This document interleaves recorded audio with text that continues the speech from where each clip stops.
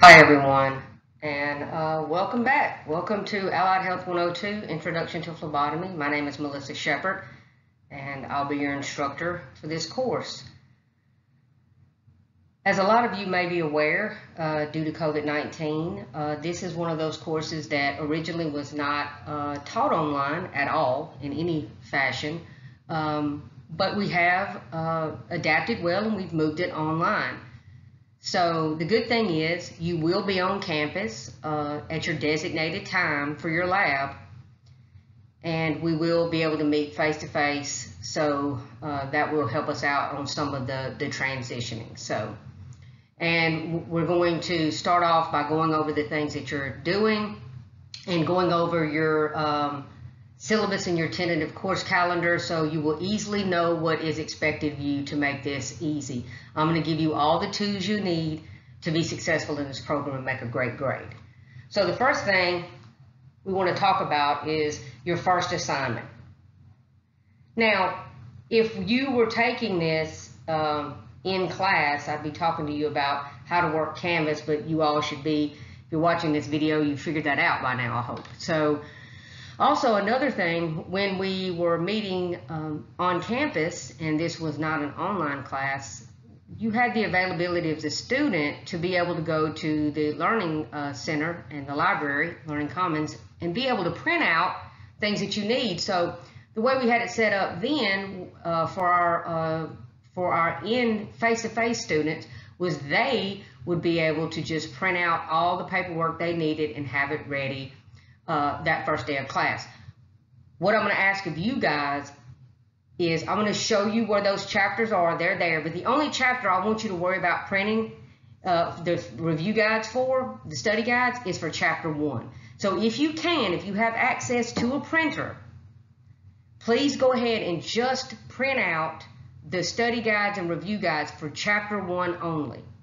I'm going to have all the rest of the stuff printed out for you, and I will give it to you on your first day of lab. But I would like you, if you can, to go ahead and print chapter 1 so you could get started now, okay? If not, we'll work with that, and you will have chapter 1 when you pick it up, but you would then definitely need to go ahead and read chapter 1 and get started with reading chapter 1, so you'll be ready and watching these PowerPoints. That way, when you do get your study guides, you can quickly go back and be able to answer those questions that's on that study guide, because those are the things you're going to need to study for your test. Okay, so you're going to purchase a 1-inch black binder, okay, to place the stuff that chapter 1 that you print out, and all the other 17 chapters and assignments that are listed on Canvas. I will have them printed out and give to you, and then you can put them in your black 1-inch binder. Now, I'm going to offer points. You're going to get a grade for turning this black binder in at some point around the time of your first test, probably at your lab class. So the day you have the test, you will also be coming onto campus for your lab assignment, either that Tuesday or that Thursday, and then you will turn it in to me and I'll grade it. Now, what am I looking for when I grade your black binder? I'm looking that you have all of those 17 chapters placed into that binder and all of our assignments and study guides and reviews. I'm looking to see that you bought separators with tabs on it and have chapter 1, chapter 2 all tabbed out, okay, in the correct order. That is what I'm looking for your grade. Also, there will be questions with asterisks by them. You don't need to answer those, okay? They'll already be answered for you. So the next thing that we're doing for points is you will have a discussion, and a discussion will be up. It will be for you to do on Canvas, for you to write a personal essay about 1 to 2 paragraphs long about yourself, okay? That you'll get a bonus point for that, and that'll be on Canvas, and you'll be able to interact with with me and with your fellow students. Also, we can't find my office right now, but what you can do to get your bonus points is you can submit to me a listing of all the ways that you can reach me. And we're going to go over that on the syllabus, but you can get a bonus point if you will just jot it down how you are to communicate with me. What's my office hours? How can you communicate during those times? How can you communicate with me outside of those times? And how do you get in touch with me? You can also get bonus points for putting a face shots only, up close face shot of yourself on Canvas, okay? Now that's for lecture. Those are all the things we're going to do for lecture. So just read over this carefully. And again, like I said, really printing out the reviews for chapter 1 is all you need, because you're going to get started on that. And we will cover, each week we will cover a chapter. So week 1, because when we're in class doing this, we cover about half a chapter per classroom time. And you typically in classroom, if you're doing face-to-face, twice a week. So you cover about a chapter a week. So our first test will be on chapters 1, 6, and 7. Okay? So at the end of this time when we take our first test, you'll be taking your test on chapters 1, 6, and 7. So now, you can read through that. If you have any, at the end, you guys can always reach out to me with any questions you have about this, okay? But I'm not going to sit here and read this stuff to you verbatim, okay? You can see it up here on the screen, and you should print out a copy of your syllabus, which is on Canvas for this course, and I will have paper copies of the syllabus for you when we meet for lab, okay? So as far as lab assignments, so now you're going to have that black binder that you bought yourself that you'll put those assignments and review guides in for lecture. For lab, when you come to lab class, I'm going to hand out a white three-ring binder to you that will have all your worksheets in it, okay? So when it talks about completing worksheet 1A on professionalism, you won't be able to do anything with this until you get your white binder the first day of your lab class. And then we're going to go over that binder top to bottom. All the chapters that you need to read, there will be in there. At the end of each chapter will be review guides, study guides for you to go back over for that chapter. And then, of course, there will be worksheets, the things that you will do in class with me, and then there's things that you will do at home. But you'll get that in class your first day of lab. And here is a shot of where it says start here, and then you can go in here, and there's the syllabus you can print. There's the master syllabus, and then there's the syllabus itself, and you want to just get your syllabus for 102 printed out, okay? And like I said, I'll have some copies on your first day of lab. And then here's each one of your chapter reviews, your study guides for your major test. And if you notice that one at the top says chapter 1. That is the only one that I want you guys, if you can, if you have access to a printer somewhere, to go ahead and print just that one out and then start reading chapter 1 and filling in that review guide, okay? But as you can see, you have lecture quiz 1 study guide, and we'll go over that in a second, and then I'm going to have study guides for your lecture and lab finals, and I'll have copies of those for you the first day of lab. But if you can, print that one out. So now for lecture, what are you going to need? You're going to need your textbook, which there's a listing of exactly that textbook. Is called the Phlebotomy Handbook, and it's the 10th edition, and that is a required textbook, okay? Now, you can buy a used one if you can find it. The thing I need you guys to remember is, I know a lot of people like to get these books and then sell them, and I get that and I understand, but I'm being honest with you when I say this is a book you're going to want to keep. Because not only will you be using it for intro to phlebotomy, but when you get into clinicals, you will need it for Allied Health 211 and moving forward. It's a very good book to help you pass the ASCP certification exam as well. On top of your required Phlebotomy Handbook textbook, you will also be given by me on the first day of lab your phlebotomy workbook for lab that will include lectures, reviews, and lab worksheets. And then you will purchase a black binder, a 1-inch black binder, that you will place all the stuff I give you the first day of lab in there and set it up the way I asked you to, okay? So just a little class business that I always like to keep up with everything. Just make sure you keep in mind that your CPR must be up to date before you go to clinicals, and it must not expire while you're in clinical. So just keep that in mind. Make a note of that. Make sure you understand it.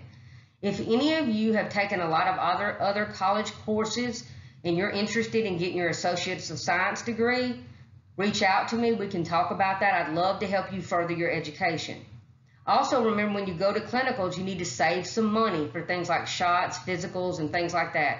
Could be around $300 to $400 depending, and we're going to work with you guys to try to find the most cost-effective solutions we can. Okay, so what must I do to get into phlebotomy clinicals? Okay, it's broken down like this. You have other classes that you have to take. Some of you may or may not have to take some math courses, some reading and English. We can always talk about that. There is a computer, a basic computer concepts class that you have to take.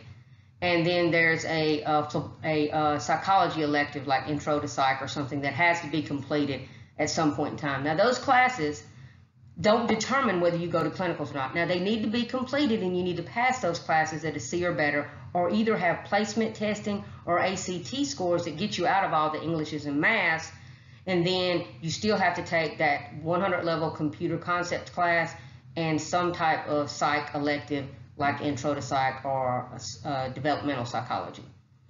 But again, they don't matter as far as getting into clinicals. They just matter as far as you graduating, okay? But you do need to pass all those courses with a C or better. Now, when I sit down and make the decision, because I only have 15 slots for the clinicals, who are the 15 people that are going to go to clinicals? I decide this by taking the grade point average from these qualifying courses that you see listed up here. Okay, your Intro to Phlebotomy and its lab, Medical Terminology, A&P and its lab, and Healthcare Systems and Safety. So if you really want to make sure that you get your spot into clinicals, okay, you want to make sure that you make the best possible grades you can on these qualifying courses, okay? Mostly all of our clinical meetings are going to be virtual. There may be one clinical meeting that is not virtual. These are almost always scheduled for Friday afternoon, so just make sure you keep that in mind. And the one that you have is listed on your tentative course calendar, included in with your syllabus. You'll have to have a flu shot, a TB test, and you will need your immunization records, but honestly what they're looking for now is that you have immunity. So they titer to make sure you have immunity, because just because you got an immunization shots many years ago, you may no longer be immune to that particular immunization, and they're going to want to give you a booster shot.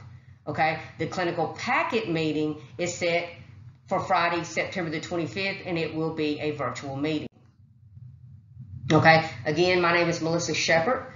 Okay, and this is my contact information and my office hours. So again, the best way to reach me at any time is by texting me on my cell phone, because I check that several times a day, 7 days a week. Okay, if you email me, I check my email a couple of times I check it several times during my office hours. I usually have it up and I refresh it often. So if you email me during my office hours, I will definitely be able to get back to your email immediately. If you call my office, it will forward to my cell phone if I am not in my office. And I do check my voicemail Monday through Friday during my office hours, and then I usually check it again if I can, if I'm not in class, earlier in the day and later in the day. Okay, and then there's my email address. And I usually, like I said, I do check it a little bit more than what it says. But if I'm busy teaching a class, or if I'm busy doing something else, I may not have time outside my office hours to actually check it. So, but I do check it. So if it's something that's not an emergency, you're welcome to send me information. And of course, right now we're having virtual office hours due to our situation. So, having said that, we can set up a time for you to meet with me during those office hours in any way, okay? There's multiple ways it can be done. And again, you can get bonus points for typing all this stuff up and sending it to me, okay? So, ways that you can get in touch with me during my office hours: you can text me, you can call me, you can email me. You can ask for us to set up a virtual live conference screen. We can set up a conference and we can log on, and you and I can talk face to face, seeing each other through the computer. we can set up a meeting anytime like that. I can also, if need be, if your schedule just doesn't allow it, you and I can set up by appointment a meeting outside my office hours to talk about anything that you need to talk about. So remember, you can get bonus points for writing up something, explaining to me the multiple ways in which you can get in touch with me. Okay, so these are the course requirements to pass this course. All of this information is on your syllabus. So print that syllabus out and keep it, use it often, look at it. Not only does it have all the information you need about what's required of the course, how you get into clinicals, but you have a tentative course calendar that, along with your weekly setups on Canvas, it will help you know what's coming, the dates that all this stuff is happening, so you will be prepared, okay? So you got to make a 70% or better on the finger stick and venipuncture skills test that you will have in lab. You have to make a 70% or better on at least 5 of the 10 case studies that you'll be doing and handing in, okay? And so there's 10 of them. At least 5 of them have to be passed at 70% or better. So these are serious. To pass this class, that has to be accomplished, okay? And we are going to discuss these case studies further when we talk about the first one that'll be due.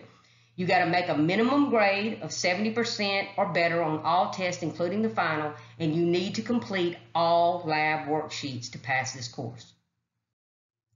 Attendance policy. Okay, so first of all, you need to review that attendance policy online. You'll have some type of discussion question each week. It'll be very small with one response due, and then during that week, and then there'll be a chance for the question will be asked, you'll respond to it. Then you'll have another deadline or another day in the week that you need to make some type of response to another one of your classmates, okay? And all this will be lined out for you. Also, any student who ceases to attend a class will be subject to a college-initiated withdrawal, right? When a student has missed 2 weeks of class or 4 times, the student will be removed from the class and will receive a WN for the course. So you need to make sure that you get those weekly discussion questions done, and you need to make sure you never ever miss your labs, okay? And as far as lecture makeups for tests and labs, they're not going to be excused without a doctor's excuse. I can't do it right now, because as far as lecture makeups on the test, those tests will be due on a certain day, and that's going to be on your tentative course calendar the day that your tests are due, okay? And I want you guys to start looking at that tentative course calendar so you can see when that first test is going to be due. And what I want you to realize is that whatever day it's due, okay, I'm going to open up that test a few days before, okay? Now, what that means is if I open it up on a Wednesday, but the test on the syllabus, on the tentative course calendar shows that we're taking that test on a Friday, okay? We're taking that test on a Friday. It closes at midnight. I may open it up for people on a Monday. If you think you're ready to take that test, you've read all 3 of chapters 1, 6, and 7, you filled out all your review guides, you've been studying, you've read all your chapters, and you're ready. You've watched all the PowerPoint videos that I put up for each and every chapter, and you're ready to go. You can go ahead and take that test like on Thursday, okay? But just remember, when you open the test, you have to complete it. You can't open it and then pause it and come back to it later. The minute you start that test, the clock starts ticking and you have to take it. They will be timed tests, okay?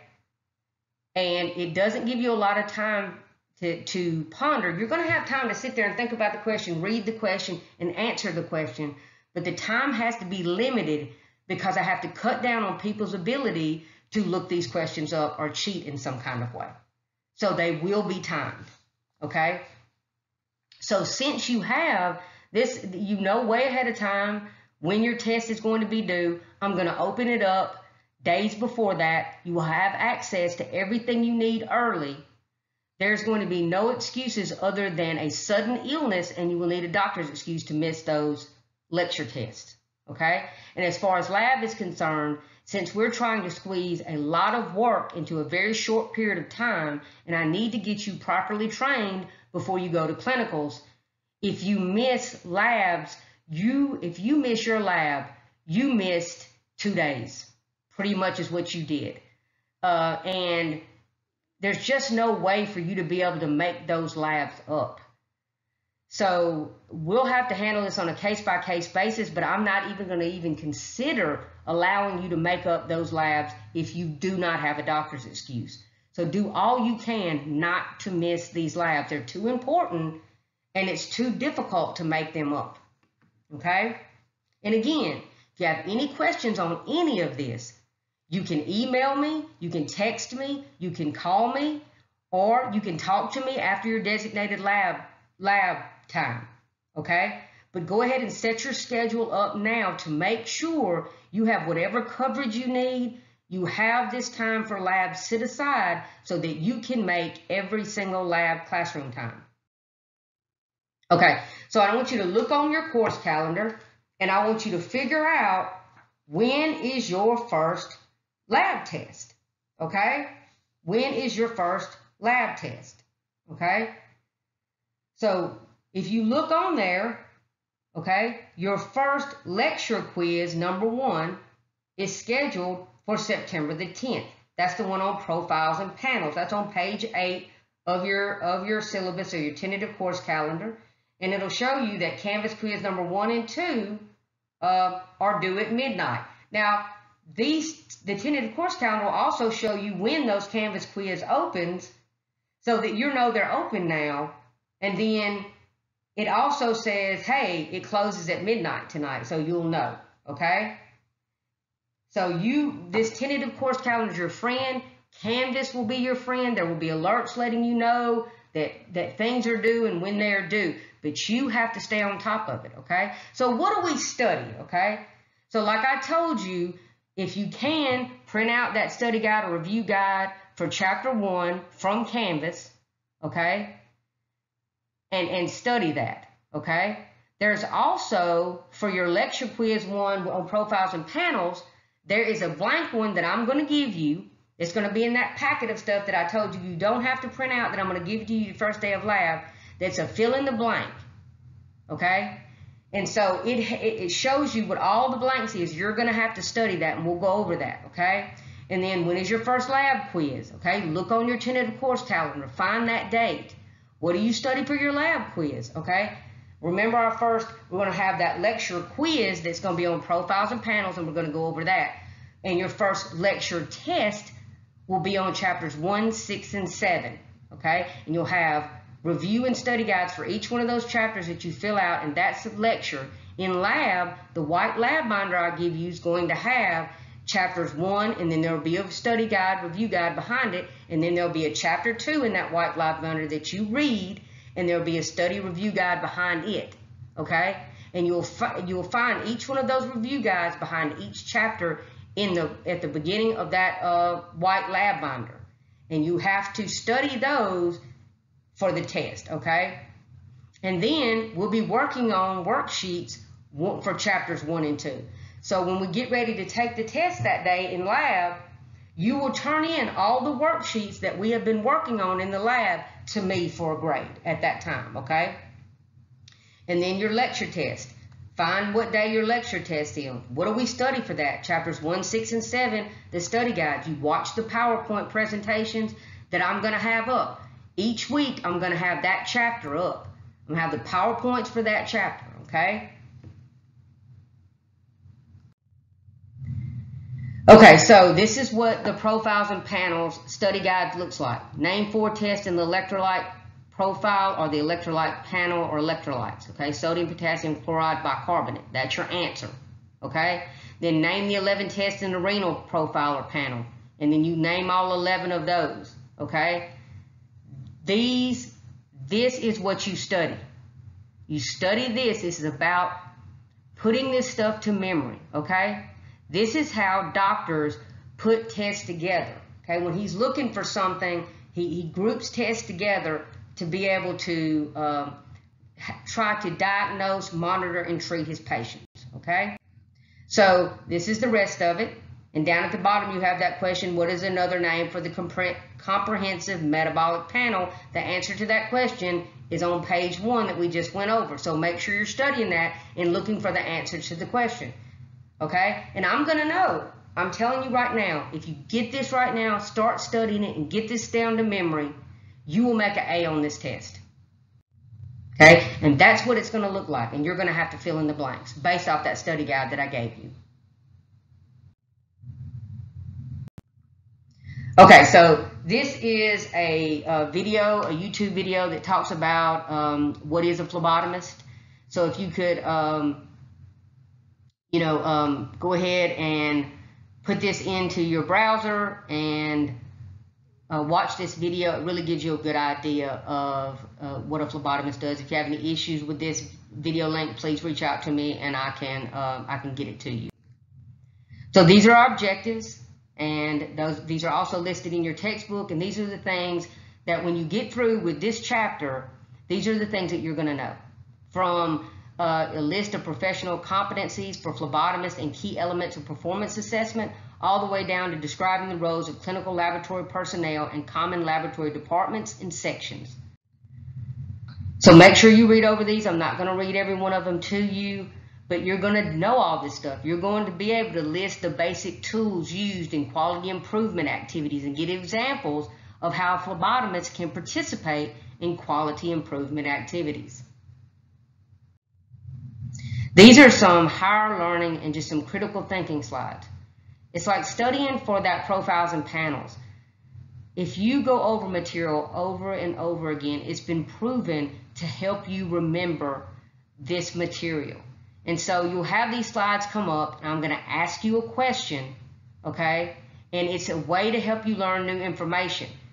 Try to answer the question, and then it's okay to peek at your notes to help you. These are just ways for you to start really keying in on this information and memorizing it. Okay, let's start. We're talking about clinical decisions, okay? All right, so we all know when we go to the doctor, right? So you go into the doctor, they're going to get a medical history from you. Okay, this is one of the things that the doctor is going to use to help do prevention with you, to prevent anything from happening to you, developing diabetes, developing cancer, things of these natures based off your history. Okay, they're going to observe signs and symptoms. They're going to take your temperature. They're going to take your blood pressure, right? Then they're going to do diagnostic testing, everything from lab tests to x-rays to MRIs. All these things are the tools that our doctors have to help prevent us from being sick and from getting us better, right? And monitoring us, okay? So you have to understand that these laboratory test results play a vital role in the clinical decisions that physicians make. So we want to make sure that we're giving them the correct test results because they're basing their decisions for taking care of their patients, how to treat their patients, what medicines to give them, what medicines not to give them, based off these laboratory test results. So the job that a phlebotomist does is essential in making sure that he is making the right decisions. So we're going to talk about people who perform phlebotomy tasks. Right?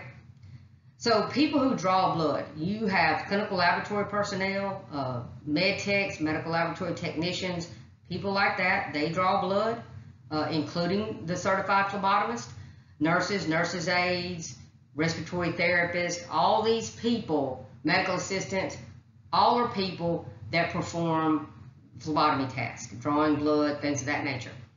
Doctors rarely perform phlebotomy, right? They rarely perform phlebotomy. So here's one of our little questions. So you work at a doctor's office as a phlebotomist, okay? You're going to call in sick that day, right? You tell the receptionist there's one person who works there that you probably don't want drawing blood because they rarely draw it. Who is that person? The doctor, right? Okay. So now we're going to break down in medical terminology. That's why medical terminology is so valuable, guys. That's a great course. If you're taking that course right now, please make sure you give 210% to that because it will help you in the long run. because you can break these words up and they tell you what they mean. Okay, so phlebi is the Greek word which is related to veins, and tomi is related to cutting, right? So we're kind of making an incision into that vein to draw blood out, right?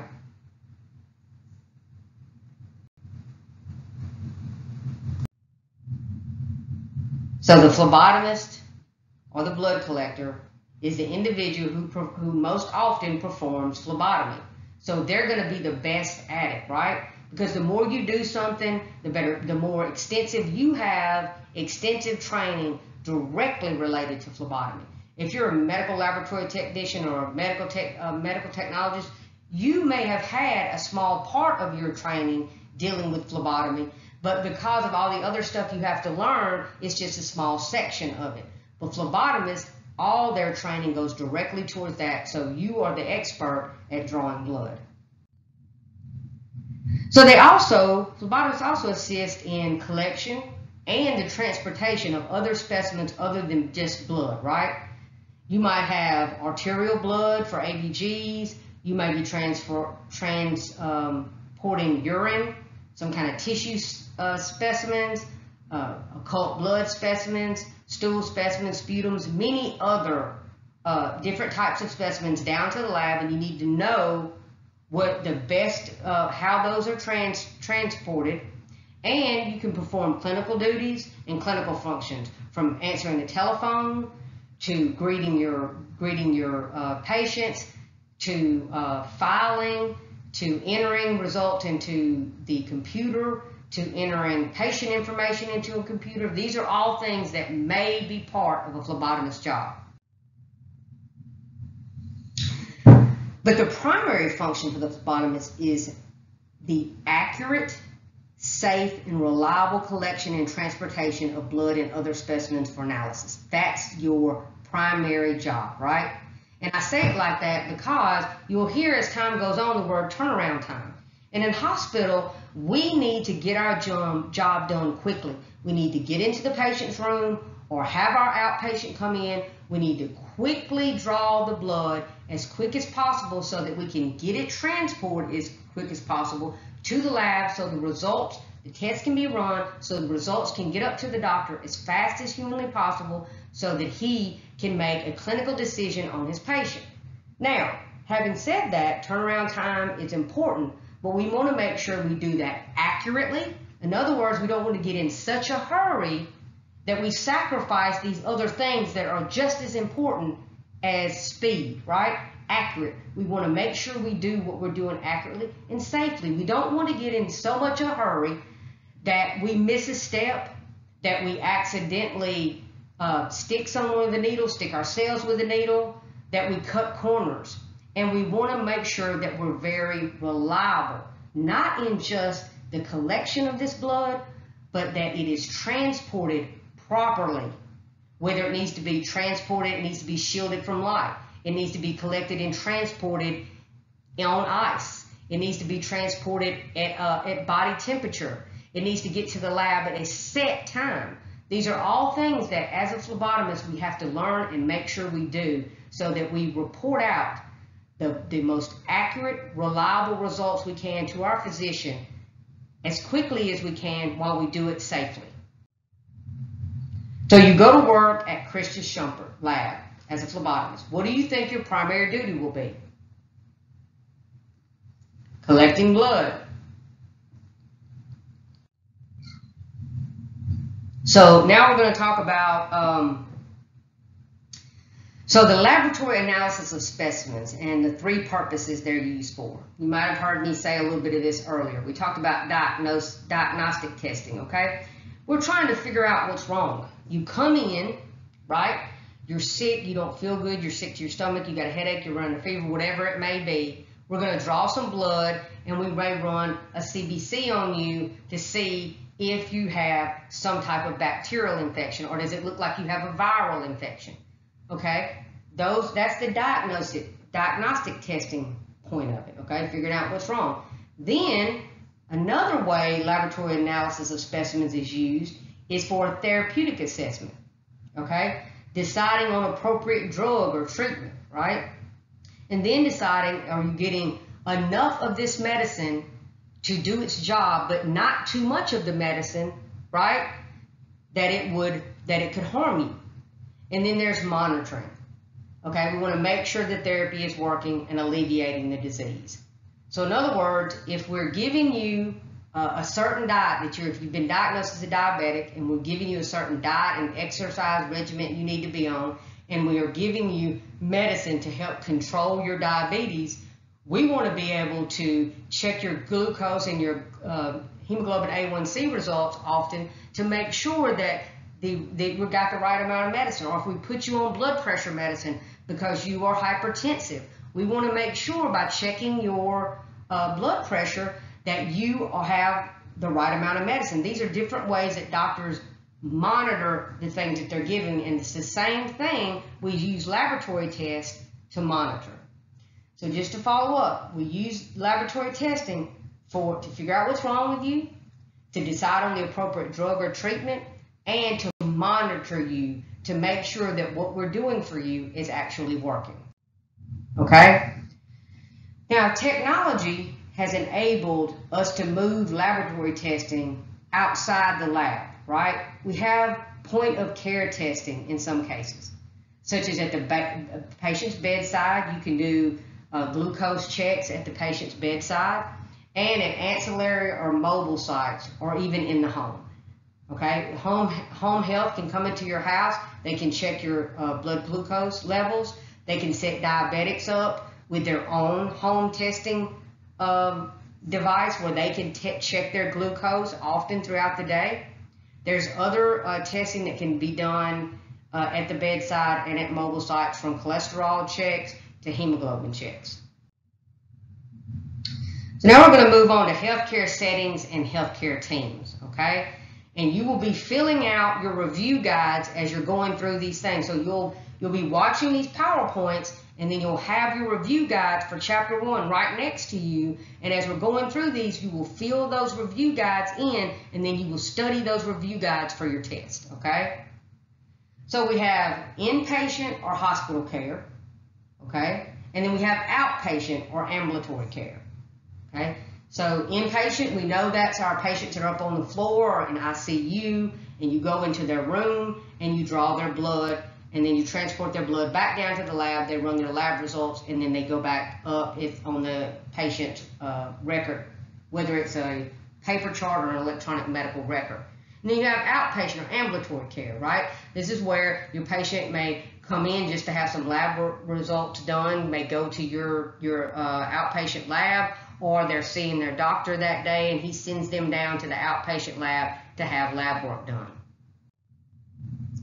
So still on the vein of healthcare settings and healthcare teams, these are some of the organizations and departments that are inside hospitals. Now, you need to learn these because we're in the customer service business, guys. You got to think of it like that. And if the patient is walking down the hall and you walk past the patient and they ask you where the anesthesiology department is, or where the cardiology department is, or dermatology, where is that at? Or where is radiology? You're going to need to know what these are, what it's about, so you can speak intelligently to your patients and to your coworkers, and so you know where these departments are and what they do. Okay? So again, you'll be filling out your reviews when you're doing this so you can study this and understand. So allergy, right? They treat reactions to irritating agents. You know, like if you're allergic to grass, or if you're allergic to cats or dogs or a certain food, okay? You might be sent to them to figure out what you're allergic to, okay? Then there's anesthesiology, right? Pain management before, during, and after surgery, okay? A lot of people realize anesthesiology puts you to sleep when you're having surgery so you don't feel that pain, but they're also available for other types of pain management, okay? They make sure that you're not feeling a lot of pain before you have your surgery and after you have your surgery. Then we have cardiology, and we know that treats heart and circulatory conditions. Then we have cardiovascular, right? That's surgical diagnosis and treatment of heart and blood circulation issues. Dermatology and dermatologists treat your skin conditions. And diagnostic imaging or radiology, right? And so they sometimes you go in and you have x-rays done for diagnosing this if you have a broken bone or other issues like that. They have some dyes that will interfere with lab tests if they've been given that dye that day. So those are things that we have to take into consideration too when we're drawing blood, if they've had some type of dye injected in them due to some type of imaging or radiology test they had done. Then you got ECG and EKG, okay, electrocardiograph, and it records electrical pulses and currents produced by your heart. You got your EEG, which records electrical currents produced by your brain. Endocrinology treats disorders of the hormones. Family medicine, general practice, and that's just a doctor that cares for all your family members. And your gastroenterologist or gastroenterology, which treats disorders of the stomach, your intestine, your esophagus, always going up to your esophagus, okay? Then you got geriatrics, that treats our elderly, right? Hematology, conditions of the blood. Immunology treats conditions of your immune system.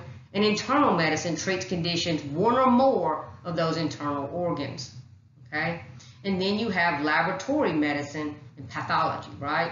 It's important because that's where you live, right? That's where phlebotomists bring the blood and the analysis of the blood and other body fluids and tissues for diagnosis, right? Treatment and monitoring of disease. And then you have neonatal and perinatal that treats your premature and newborn babies and their mothers. And then you have nephrology, which treats your kidneys. Neurology, that's your nervous system. And then you have nuclear medicine. That's that radioactive isotopes or tracers, and they're used for diagnosis and treatment of patients. These too may interfere with laboratory tests. Okay, we talked about those dyes earlier in imaging and radiology. There's certain radioactive isotopes given to patients in nuclear medicine that may actually interfere with lab tests as well. Those are things that we need to be aware of. Dietetics and nutrition, they analyze patients' nutritional information, they educate the patient, and they place patients that need it on special diets. And then, of course, we have pediatrics, which treats children. Psychiatry, neurology treats mental, emotional, and nervous system problems. You got OBGYNs, obstetrics and gynecology, reproductive system for females, right? Occupational therapy for rehabilitative activities, oncology for cancer, ophthalmology for your eyes and vision, orthopedics, about bones and joints, and orthonology treats your ears, nose, and throat, right? So we start off with still talking about healthcare teams and the systems and settings, right? You got pharmacy, right? Now, this is important because a lot of times the lab and phlebotomists will collaborate with pharmacy as far as time specimens for drug therapy for patients. You have peaks and troughs. And so we need to work well with the pharmacy and communicate well with them to be able to know when we need to draw our peaks and when we need to draw our troughs when these timed situations are on, because it depends on when they give them the medicine. Then we have physical medicine, treats neuromuscular system, physical therapy. They do a lot of physical exercise, restore physical abilities after some kind of injury or illness. And then plastic surgery, that's that cosmetic surgery or correction of some type of deformity like a cleft palate. Proctology treats the anus and the rectum. And then pulmonary, right? That's respiratory therapists treating breathing disorders, right? That's treatment of the respiratory system. You got rheumatology, also dealing with joints and tissue disease. Surgery, you go into surgery, it's going to alter some part of your body for treatment. Urology treats both reproductive and sexual systems in men and renal systems in both men and women. And phlebotomists should become knowledgeable about these areas of the hospital because patients spend time in them prior to, during, and after your phlebotomy procedure. And you want to understand how the hospital works, where all these are located, who they are, what they do, so you can help your patient, understand what's going on with your patients, and you can speak knowledgeably to both your patient and your coworkers. So make sure you take the time to fill out these review guides and start understanding what each of these places mean, okay? So in which department would respiratory therapists work? Pulmonary, right? Which department would work with phlebotomists for patients receiving drug therapy? Pharmacy, right? That's what we talked about. And then which department would you go to deliver the blood after you have drawn it? The lab, right? So while we're going through these critical thinking slides as we go on, and I have them in every chapter, what I'm trying to get you to do is reinforce the knowledge that you need to know, right? Reinforce the knowledge you need to know. So when these slides come up, you can pause this slide, pause this PowerPoint presentation, and then you can see if you can answer it. See if you know it. See if your studying is working. See if the things that you're reading is hitting home. Because my tests come directly from the review guides. So moving on to the clinical laboratory and specimen collection services, okay? So a hospital-based clinical laboratory has two components. Your clinical pathology, which is what we refer to as the lab, where they run the CBCs and they run the PTs and PTTs and other tests like that. And then you have the anatomic pathology part of the lab, and that's your pathology part that does histology, cystology, and things like that. So, and make sure you're answering these questions on your review guide. Because again, like I said, that clinical pathology part, that's where we test all those, the blood and the body fluids like urine. We do our urinalysis in that part and stuff like that. And we examine some tissues in there, but the anatomic pathology is where we do the histology, cystology. They do autopsies there, and surgical tissues are examined, such as pap smears and things of that nature. And we make blocks of, when they do biopsies on patients, they may do blocks of tissue so that the pathologist can look at it and see what if it's cancerous and what type of cancer it may be. So we got to remember, okay, that the phlebotomist plays a vital role early in the process of producing reliable, accurate laboratory results and reports, right? It starts at the beginning. If someone in admissions puts the incorrect information in the system about a patient, then right off the bat, we have an issue, okay? And then things can fall apart and become critical later on down the line over this one misstep at the very beginning. And that's the same thing for phlebotomists. If you don't ID your patient correctly, if you don't draw it correctly, if you don't draw it in the correct tube, if you don't draw it in the correct order, if you don't transport it to the laboratory correctly, then the rest of the phases fall apart from there. So your job is very important, and it starts very early. So there's three phases of laboratory testing. There's the pre-analytical phase, the analytical phase, and the post-analytical phase. So in the pre-analytical phase, that's before testing, okay?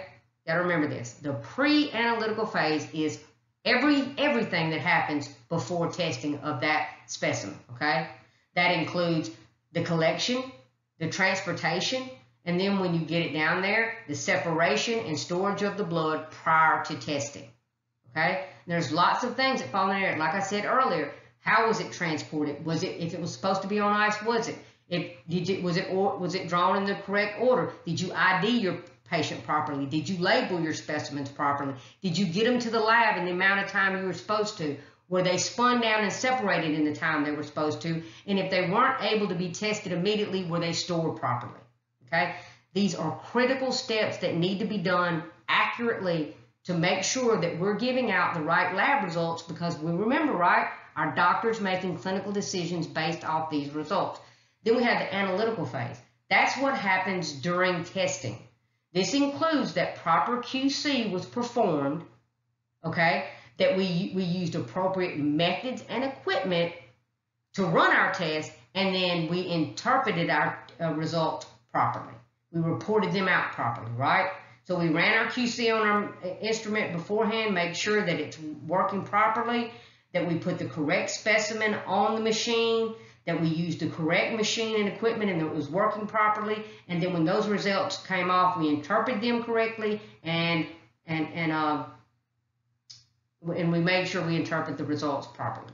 So post-analytical phase, that's what happens after testing, right? That includes the reporting of the final results, reporting any type of critical or panic values, and then did we store or dispose of the specimens properly?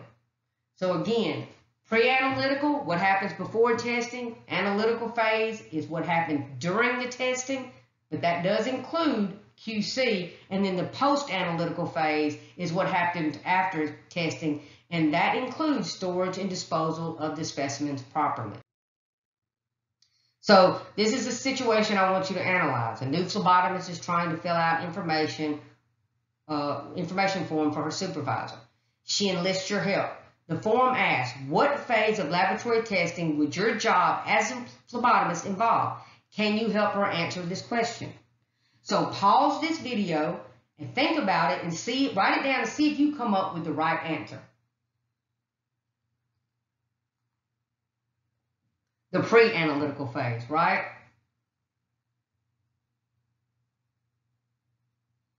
Because as I said, the phlebotomist's job involves all those things that happens before testing, right? So now we're going to move on to the clinical laboratory and specimen collection services. So the federal government regulates all clinical laboratories through different organizations. The Food and Drug Administration, the Center for Medicare and Medicaid Services, the department, which is inside the Department of Health and Human Services, Occupational Safety and Health Administration, which is OSHA, and the Department of Transportation, the DOT. So we know the FDA is Food and Drug Administration. I know all y'all have heard that before. CMS is at Centers for Medicaid and Medicare Services, and then OSHA is at the Occupational Safety and Health Administration. And just remember, their CMS is located inside the Department of Health and Human Services. And these are all organizations you need to be aware of, and you need to know who they are, okay? Because they are the ones that regulate clinical laboratories, which is where you'll be working.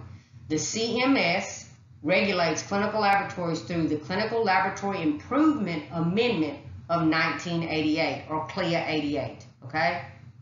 Regulations apply to any site that tests human specimens, including physician's office laboratories, which POLS, that's abbreviation for physician office labs, and bedside testing, okay?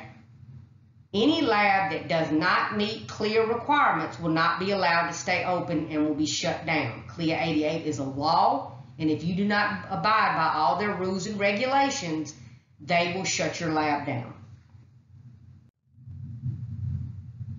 So other regulatory agencies other than clinical laboratories are the International Association of Blood Banks, American Society of Clinical Pathologists, the ASCP, and that's the organization that when you sit for your certification exam to become a certified phlebotomist, that's the organization's exam that you will take, and you will have that ASCP behind your name.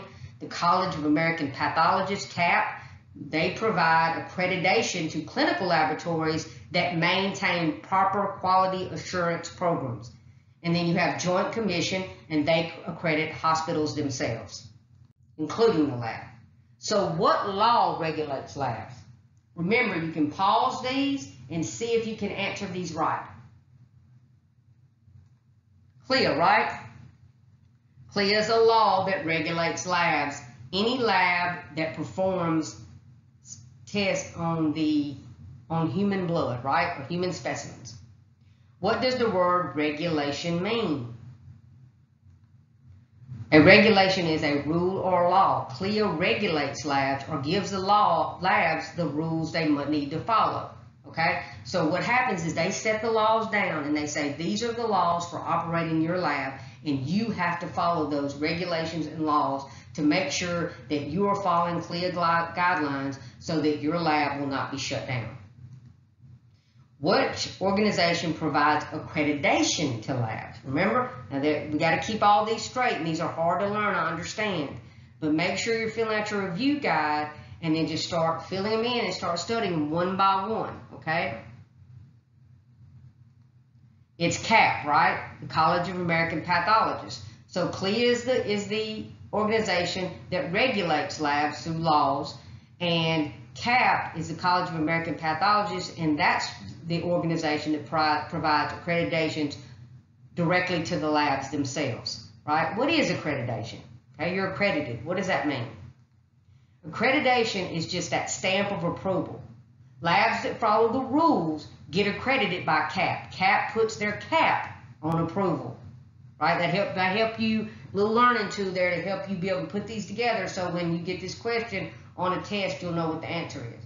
So accreditation is just that stamp of approval. It lets everybody know that someone came in and made sure that that lab was following all the rules and regulations that it needed to follow, so that if you're going in there to get your lab results done, you can feel good that this lab you're going to has been accredited, which means they're following the rules.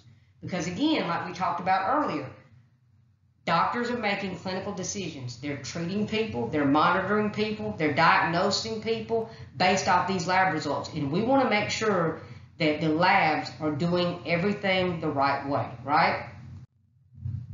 So what agency accredits hospitals? Joint Commission, right? JACO. Which organization provides accreditation to clinical laboratories? CAP, remember? So Joint Commission accredits hospitals, CAP accredits labs themselves. But when Joint Commission comes to a hospital, they're going to go through that lab as well too. They trace the patient from the moment the patient is admitted into the hospital all through to when they've been discharged. They use tracing, okay? And so if that patient has to have lab results done, then JACO is going to make sure that the labs are doing what they're supposed to do, and then CAP will come in and do the same. So you'll have two accrediting bodies that may be looking at your lab to make sure that you're following the processes and doing it correctly. So which law regulates clinical laboratories? Remember, you can pause this. I'm going to go through them very fast, but you can pause this at any time. CLIA, right? CLIA is the law, CAP is the accreditation for the lab, and JACO is the accrediting for the hospital. So, talking about CLIA approved for laboratories. There's three categories laboratory tests are grouped in under to CLIA, okay? You've got wave test, moderately complex and highly complex. So wave tests, these are the ones that's real easy to do. They have the least amount of errors that could provide the least amount of harm to a patient, okay? So examples of that is like when you do a urine dipstick or a pregnancy test or a glucose screening test, like your little AccuCheck machines or whatever. Those are called wave tests, okay? Then you have moderately complex tests. These are easy, but there's a little more risk to hurting the patient if you get it wrong, right? So that's RBCs, WBCs, some chemistry tests like glucose and cholesterols and hemoglobin, and hematocrit. Then there's highly complex tests. These are very complex to perform them, and it's at a greater risk to the patient. These are things like bone marrow evaluations, flow cytometry, and electrophoresis. These are very complex tests to perform, so you need to have a higher degree of education and training to be able to perform these tests, and there's a lot more risk to the patient. So make sure you go through these. Wave, easy, moderately, a little bit harder, but still easy, a little more risk to the patient, and then highly complex. The greater risk to the patient and very complex to perform. So what is the name of the law that regulates clinical laboratories? CLIA, right? And you can pause these. I'm going to go through them fast, but you can pause them since you're watching this. What three levels are lab tests grouped into under CLIA? Remember, we have wave, moderately complex, and highly complex. So you know that CLIA will be coming to the lab where you work soon to inspect it.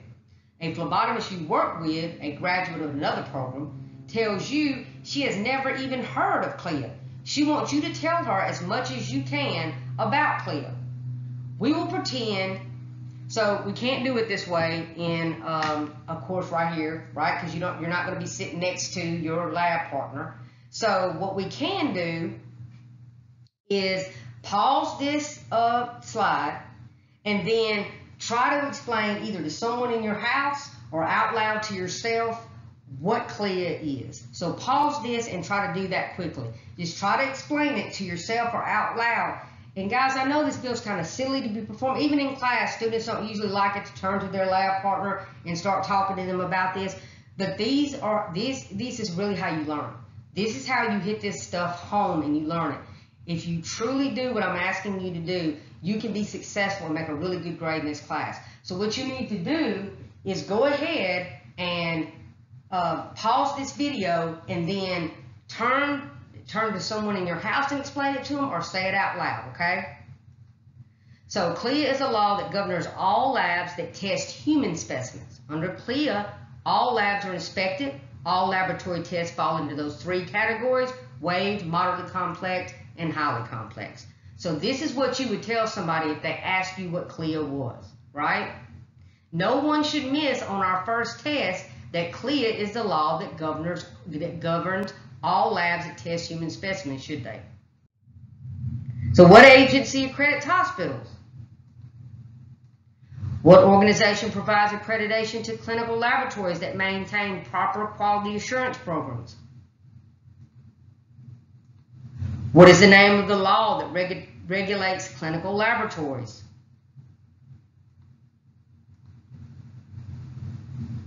CLIA, right?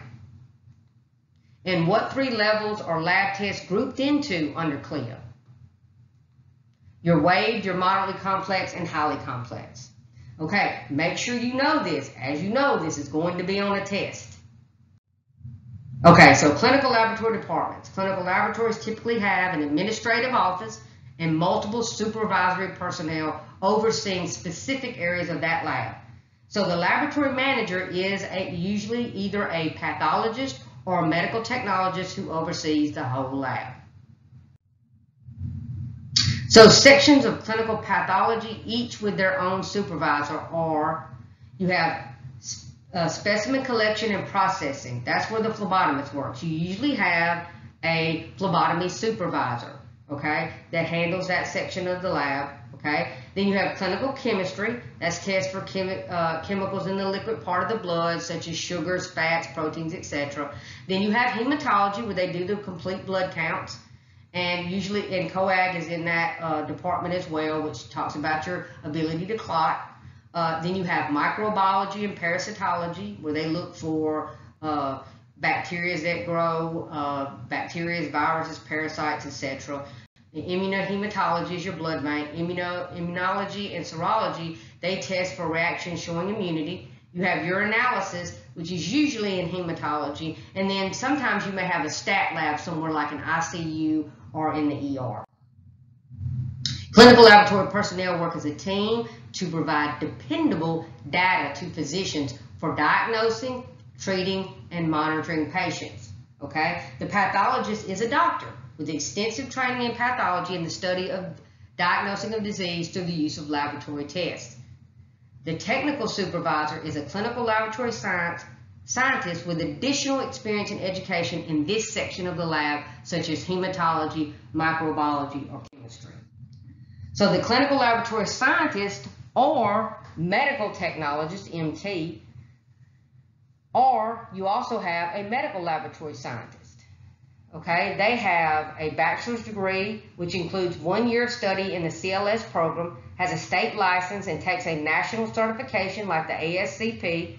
They perform lab tests, run QC and QA, perform maintenance and troubleshooting for your instruments and machines, participate in continuing education, and teaches pathology residents, MTs, and students and MLTs. Okay? So the medical laboratory technician, MLT, or the clinical laboratory technician, CLT, they have a 2-year certificate or associate's degree. They also must have a state license and take a national exam like the ASCP. Now, not all states have a state license. Some states just take your national certification. The fact that you graduated from an accredited university or a community college, and the fact that you have the ASCP behind your name, they don't require a state license. But the state of Louisiana is actually a state that requires a state license, okay, on top of your national certification. Then they run routine lab tests, prepare specimens and reagents, draw blood, maintain lab equipment, and participate in CEWs. The phlebotomist, they must have a high school diploma to enter a training program. So to get into BIPC's phlebotomy program, you have to have at least a high school diploma or a GED, and then you enter our program, right? You collect and transport blood, properly ID patients, properly label blood and blood specimens, promote comfort of the patient. You have to do draw time specimen, deliver specimens other than blood, and process specimens and keep accurate records. Can you name 6 types of laboratory personnel who work in a lab? Okay, you have a pathologist, a phlebotomist, and when you have to list these out on a test, start with yourself, a phlebotomist, you know? That's an easy thing to remember. You got medical technologists, medical laboratory technicians, you got the pathologists, laboratory managers, and technical supervisors over laboratory sections like chemistry and hematology. Can you put these personnel in order according to a typical laboratory organizational chart from the highest ranking to the lowest? So your laboratory manager, which sometimes can be a pathologist, or other times can be a med tech or a clinical laboratory scientist, okay? Then you have your pathologist. Then you have technical supervisors that sometimes have some additional education and training as a specialist in hematology or a specialist in chemistry. Then you have medical technologists, medical laboratory technicians, and then phlebotomists. So kind of remember the order in which this goes, okay? From the highest at laboratory manager down to the phlebotomist, okay? So talking about competency, certification, and professionalism for phlebotomists. So a high school diploma is required to enter phlebotomy programs. Employers must always require national certification and attending continuing education programs and experience. Okay, so to get into a program, you have to have at least a high school diploma. Okay, and then anybody that's going to hire you, like Ochsner's or Willis Knighton, Minden Medical, Shumpert, are all going to require you to have a national certification such as the ASCP. Then you will have continuing education that you have to do, and they want you to have experience. That is why we send you to clinical, so you can get that needed experience to help ensure you getting placed in a job. So talking about professional organizations for phlebotomists, okay, 1 through 6 down here, we're talking NPA, ASCLS, AMT, ASCP. This is 99% of our BIPC students take this exam. This is the exam I took for my medical laboratory technologist technician certification. Then you have the ASPT and the NHA. Contact information for taking the exam through each of these organizations is listed on PowerPoint 12 through 13, okay? So, still on this professional organizations for phlebotomists, okay, an agency that accredits educational programs, but that does not offer certification for examinations and does not perform on-site visit is the National Accrediting Agency for Clinical Laboratory Scientists, NACLS. So NACLS is who accredits educational programs like ours. We are accredited. We are a nationally accredited phlebotomy program here at BIPC, and we're accredited through NACLS, which is the National Accrediting Agency for Clinical Laboratory Sciences. So what does accreditation mean? Remember we talked about this earlier. We're going to see if it's starting to click with you. Pause it and see if you can answer this. So BIPC's phlebotomy program is accredited through an agency that accredits educational programs in phlebotomy. There's only one agency that accredits phlebotomy programs. Can you remember the name of that program? NACLS, right? So what agency accredits labs? CAP, right? What agency accredits hospitals? Do you remember this one? Joint Commission, right? JACO. And what agency certifies phlebotomists? 99% of the phlebotomists that graduate from BIPC. ASCP, right? Okay, so moving on. Competencies, certification, and professionalism for phlebotomists. Many organizations have developed competency statements to describe entry-level skills such as those for phlebotomists.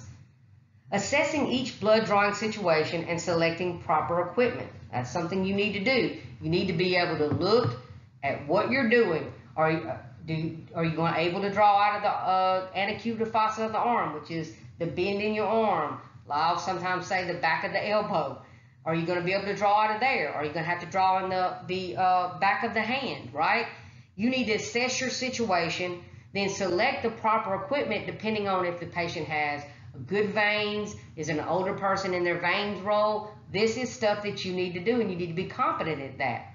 Accurately collecting specimens. Order of draw. Make sure you order it in the proper draw, that you collect it in the order of draw properly, that you use the correct tube. All these things are important. Use the correct needle. You do it properly. To identify sources of error in specimen collection and transportation, you need to be able to identify any of these places where an error could occur. You have a friend who wants to become a phlebotomist. Can you tell her what it takes to become a phlebotomist legally? That's it, right? Or equivalent. You need to have a high school diploma. Can you tell her what it takes to get a job? Because there's a difference, right? What do you need? These are the things that you can get become a phlebotomist legally. But then what do you need to do to make sure you can get a job? Training in a good program, right? Because we're going to teach you the stuff that we're teaching you right now. We're going to give you hands-on experience in the lab and show you exactly how to do it and the right way to do it. Then we're going to send you out to clinicals where you're going to get hands-on experience in hospital labs, right? Then you sit for your certification exam, and then you go to work and get your experience, right? Or you use that training that you got in the hospital as your experience. Can you tell her how to become registered? Take the national certification exam, such as the ASCP, correct? What are some beginning or entry-level skills that she will need to have before she will get hired? These are the things that we're going to teach you in Intro to Phlebotomy and Phlebotomy Lab. Selecting the proper phlebotomy equipment to use, doing a good job of collecting a specimen, and being able to identify sources of error in collecting a specimen. So professionalism, talking about professionalism, these are characters and traits, okay? The major points of ethical standards. And please guys, also make sure not only do you watch these PowerPoints and fill out your study guides, but you read chapter 1 in your phlebotomy handbook, okay? If you do these things, you will be able to make an A in this class. So the 3 major points of ethical standards is do no harm intentionally, right? We understand that the Hippocratic Oath, do no harm intentionally. We understand that when we draw people's blood, there's a minor amount of pain involved in that, okay? But you're not intentionally trying to harm someone. They're just going to have a small stick and a little bit of pain so that you can get their blood specimens so we can help make them better, right? You're going to be able to perform according to sound technical abilities and good judgment, respect patients' rights, including the right to confidentiality and privacy, and the right to know about treatment and the right to refuse treatment. That's right. Patients have rights. And they have a right that you're not going to expose their confidentiality or privacy by talking about their lab works or their situation to anyone other than other co-workers that you need to talk to them about it. The right to know about their treatment. When you walk in there and I say, hi, I'm Melissa from the lab, I'm going to be here drawing your blood. And if they say to me, well, what are you drawing? They have a right to know what's going on, that you're drawing a CBC. Now, you can tell them that they need to talk to their physician about other stuff because you don't want to talk to them about things that you're really not qualified to speak to them about. But they do have a right to know about their treatment. And yes, they can tell you they don't want you to stick them.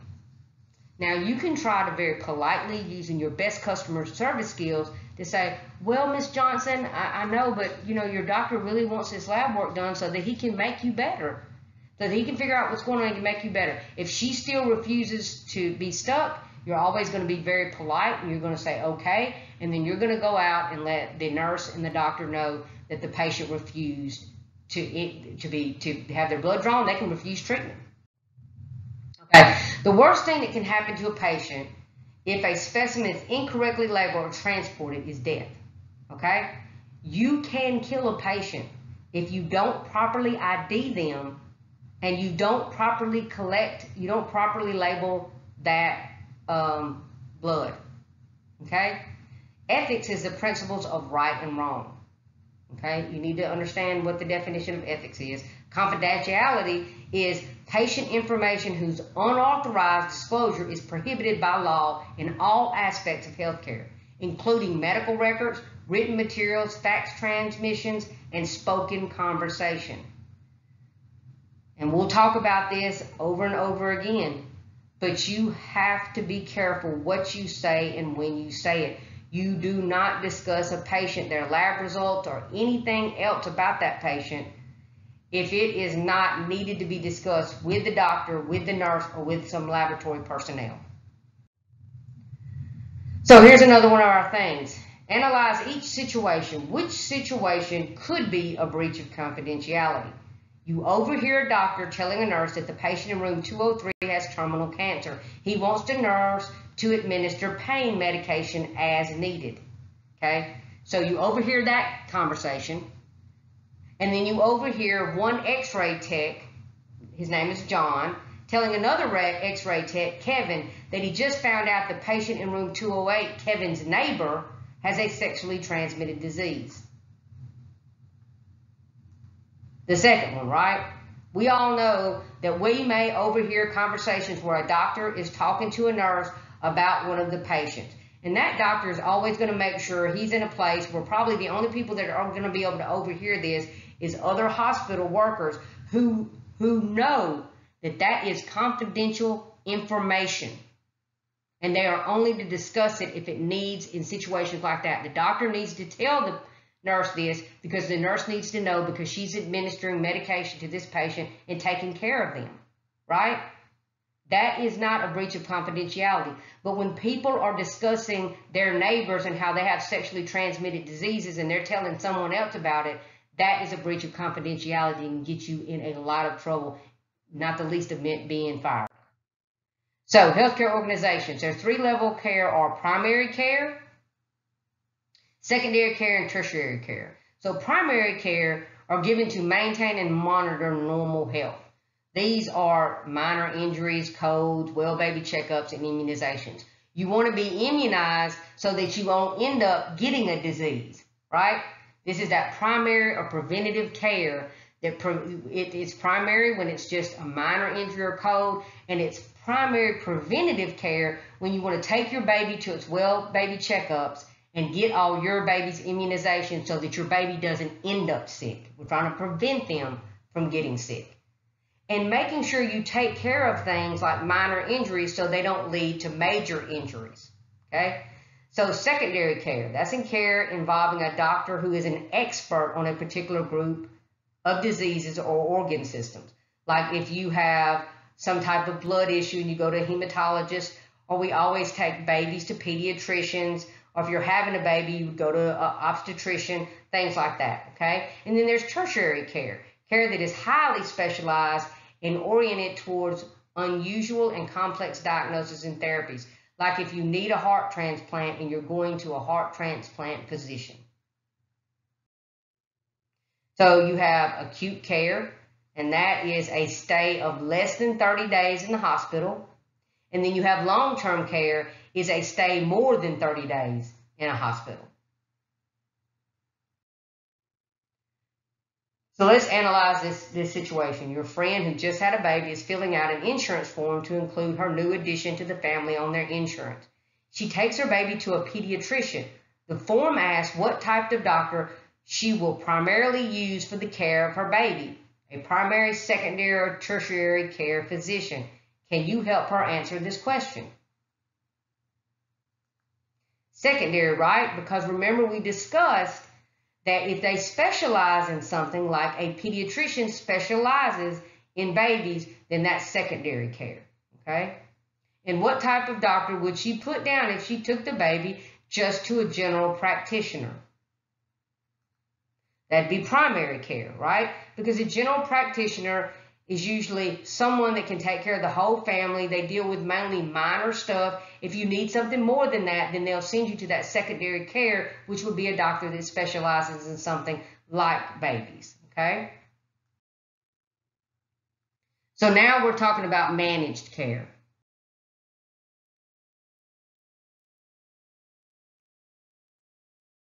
So we have Medicare, which provides services for the elderly. Think care, caring for the elderly, right? Medicaid, aid, right? Think giving aid to someone who needs it. They provide services for the poor and those who can't work if you're disabled. And then an HMO provides comprehensive health care by enrolled doctors. Doctors can make limited referrals to specialists, and patients pay regular monthly payments. So, what type of managed care provides services for the elderly? Medicare, right? Care, right? Care for the elderly. And then what type of managed care provides services for the poor and those that can't work? Aid, Medicaid, right? You aid those who can't work. You aid the poor, right? So accepting assignment is where a doctor agrees with a private insurance company to accept a fixed payment for a given service. The doc must accept what he gets, right? Accept assignment.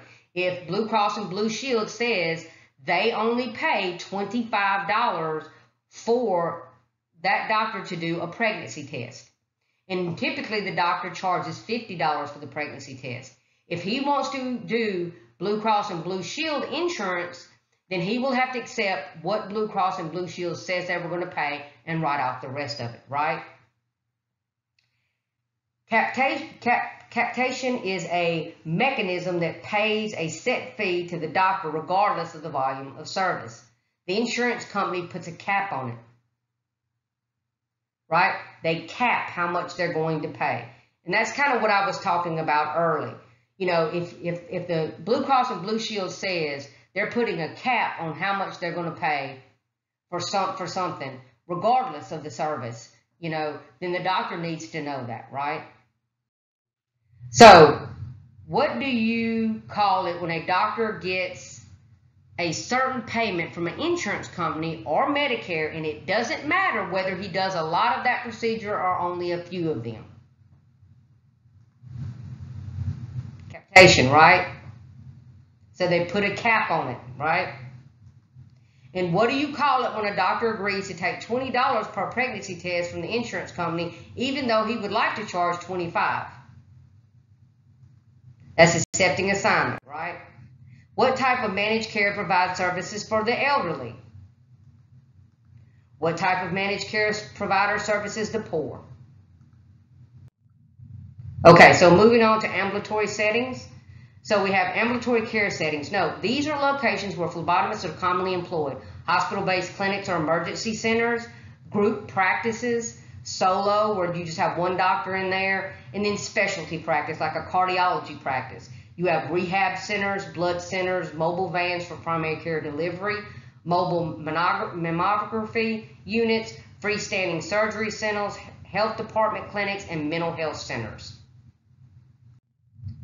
You have school-based clinics, prisons, dialysis clinics, screening centers, home health and hospice, durable medical equipment suppliers, and health maintenance organizations are all places where phlebotomists could go to work. So where are some places that you might like to find a job when you finish with this program and get your national certification? So in this chapter, we talked about the definition of phlebotomy and phlebotomist, healthcare organization, hospital departments, the lab, CLIA, 3 levels of care, managed care, and ambulatory settings and where phlebotomists work.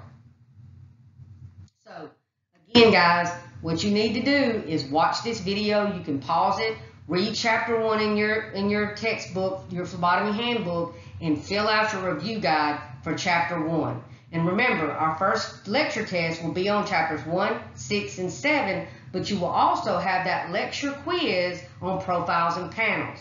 So if you have any questions, comments, or concerns, you have multiple ways you can reach out to me. But if you will study that profiles and panels quiz and get ready for that, if you will listen to these PowerPoints and fill out your review guides and read chapter 1 in your phlebotomy handbook this week, you are on the right track, okay? Because that will help you, because next week we move on to chapter 6, then we move on to chapter 7, and your first test in lecture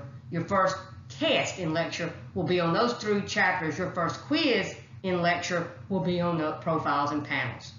Okay, you guys have a great day.